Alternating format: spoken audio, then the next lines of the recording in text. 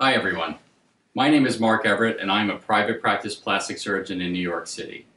I am truly honored to have been selected by Dr. Nahai to introduce my article to the readers as part of the Editor's Choice series.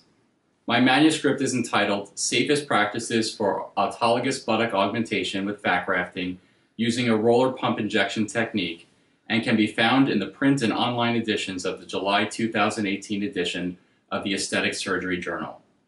Buttock augmentation with fat grafting has been a perpetual hot topic for the last number of years, and not always because of the beautiful results we have been able to achieve with this body contouring procedure. As desire for the procedure has skyrocketed, unfortunately so has the number of dreadful complications. This involves work done by both well-trained plastic surgeons and non-plastic surgeon practitioners. As news of complications started to become household discussion, it became clear that it was time for plastic surgeons with a history of safety and good outcomes to share their experience. In this manuscript, we describe a method of lipoinjection that is safe and both time and cost saving. There are instructions in the article and a video online that instructs how to prepare the equipment and perform the procedure, and best of all is that there is little required in terms of specialized equipment. The learning curve is simple, and once you grasp this technique, you will spend less time in the operating room and thereby reducing the amount of time your patients spend under anesthesia.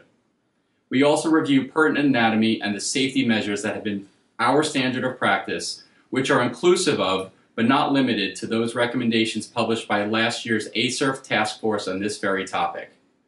I believe that this article serves as an excellent primer for new surgeons trying to find a way that works for them, or for experienced surgeons who may be interested in modifying their practice. I am proud to be part of a community that cooperates unconditionally in the name of safety.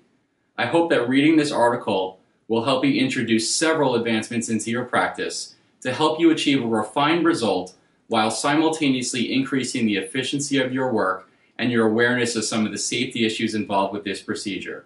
If you have any questions, please do not ever hesitate to contact me for further discussion. Thanks very much.